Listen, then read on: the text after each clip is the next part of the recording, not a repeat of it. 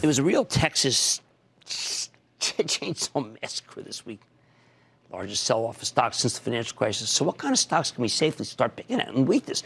I like to look at companies in growth industries that should be relatively immune to the virus and that have recently had great numbers. Companies like Atlassian, the cloud-based collaboration software play that helps other software developers work together. This company, one of our cloud princesses, reported a blowout quarter last month. But in the last week or so, stocks pulled back roughly 7% from its recent highs, on par. Atlassian's been a fabulous long-term performer, though, and sooner or later, I bet it bounces back. We've liked it for a long time. It doesn't mean it's going to bounce back immediately. Now, earlier this week, we had a real chance to speak to Mike Cannon-Brookes, the co-founder and co-CEO of a company that does best remotely. I'm talking about Atlassian. Take a look. All right, Mike, this is a blowout quarter. I'm getting used to that, frankly, because you keep doing it. 37% growth, 164,000 clients now. What are they doing with you that makes it so that you're more efficient than what they were using before? Great question, Jim, and thanks for the nice words. Look, I mean, we continue to solve people's team collaboration needs. So business is increasingly about solving human problems, people in workplaces solving incredibly complex problems together. And across our family of products, that's fundamentally what we do, is we help businesses solve very complex people problems in terms of collaboration on projects, other things. The more of those problems they have, the more of our software they're going to need. There's a great presentation on your website by A&Z Bank, the largest bank in there. And one of the themes is that you are power to the people. What power are you bringing to the people? I mean, it's as I've said. I mean, they're a very large bank going through a high degree of transformation as they try to become much more digital. And they've put us at the center of their stack for transforming tens of thousands of employees and how they work in every department of the bank. It seems like when you go through, people say, well, hold it, isn't that what Slack does? I say, no, they're not Slack. Those people say, well, isn't that what Excel does? And I think that you certainly are superior to that product. I mean, Excel is very useful. It's a great product. Right. I think Excel is a good example of a product that's been used for far too many things. Right? You can use it to do anything. Right. We're building tailor-made products to map to processes and collaborative flows, workflows within organizations, which Excel wasn't intended to do. Right. If you're doing finance and accounting work, maybe stick with Excel.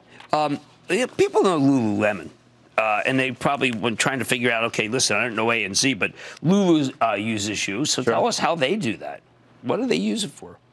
So they use for teams across their organization through the technology sides of the business, so software and IT in terms of building new technology, which powers even a clothing company like Lululemon is powered by technology at some level, and then cross-border collaboration in different departments in the business. Visa does same cross-border? Yep. Visa uses us globally in lots of different Square, which I think is one of the most technologically inclined companies on earth and just reported a terrific quarter, has also decided to use you. Yes. I believe Square's been a customer since they had maybe 10 or 20 employees. And Adobe. Yep. So, I mean, sometimes I feel like you're the software company that people don't know. Now, is that because you're not promotional? And I know you're not, because even on your website, you're not promotional. You just tell the facts. Or is it because you're down under? Look, I think we're just pretty straight up with our customers, right? We spend most of our time trying to solve ever more and increasingly complex and large problems for the customers.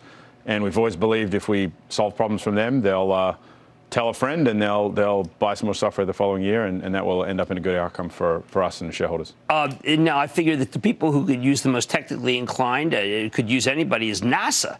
Now, NASA is not obviously an Australian company, it's an American company, but NASA has chosen you. Yep. NASA, we have a bit of an older story now, but the Mars Curiosity, every line of code went through our applications, some of our applications at some point. So we've kind of helped in a very small way send things to Mars, which was pretty cool in the early days of the company. Okay, one of the things that I like about you guys, candidly, is you are a 111 company. How did you become a 111 company? And tell people what that means. Sure. So we have had a foundation for an awful long time in terms of corporate social responsibility and specifically philanthropic contributing to communities around us. With Salesforce, a few years ago now, we formalized that into what's called the Pledge 1% Foundation.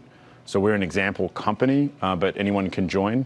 And so as a company, we give 1% of profits to the foundation. It gets 1% of employee time and has 1% of equity in the business. So foundation's done really well as well. Are you doing that at all to help the terrible fires that you had in Australia?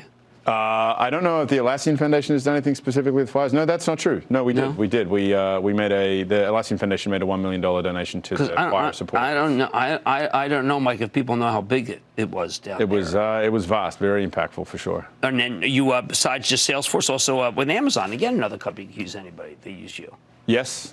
Yep. We have a lot of fantastic customers using us to power their work management, their digital workflows as they transform. Now, are you ever worried that we always hear ServiceNow, they want to do workflow management. Are you worried that one day a ServiceNow, which now, by the way, has Bill McDermott, who's quite a player, is he going to come after Atlassian? Bill's a good guy. Look, you know Bill too, all right. Look, we're in slightly different sides of the market. We certainly intersect a little bit in the IT space. We're increasingly focused on that space and have some fantastic offerings there. We obviously have a vastly different business model than they do. So from the point of view of how we would be found by a company and a customer and how we would grow within that customer, it would be in a vastly different way from a business model point of view, but also from a profitability and that returns to our shareholders. One last question. Most companies obviously are being hurt by coronavirus. If I want to work at home, I want my Zoom video, and I presume to want my Atlassian. I want to be part of the team, TAM. You're a company that most likely of the tech world, but that might not be hurt by this terrible virus. I mean, look, it's obviously going to become a worldwide thing if it's not already, and we'll obviously see what happens. For sure, from a customer point of view, our software allows people to work digitally, I would say. Now, if that's in a building or working from home, if you're using our applications, you have to change your work style. So I think that's going to help us. From a business model point of view, our business model is very stable. We sell very large numbers of very small transactions. So historically, we've had a very stable business model. And from the point of view of a few people have asked about China, we have very small, like no meaningful exposure to China in terms of the customer base. So look, we'll see what's happening. Most of our focus internally has been on employees and managing travel. We have a large global company and making sure, though we don't have any employees in China, people are smart and we're following all the advice. Well, excellent. I know people talk too much about Zoom. I love Zoom, but maybe they should be thinking about Atlassian too after that remarkable quarter and the many years that you've had. Zoom's a good partner of ours. I knew they are. Zoom is a very good partner of yours. Okay, that's Mike Cannon-Brookes, co-founder and co-CEO of Atlassian, and I've always loved their symbol, TEAM, team. Thank you, sir.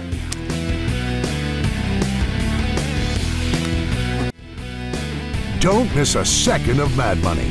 Follow @Jim Cramer on Twitter. Have a question? Tweet Cramer. #MadTweets.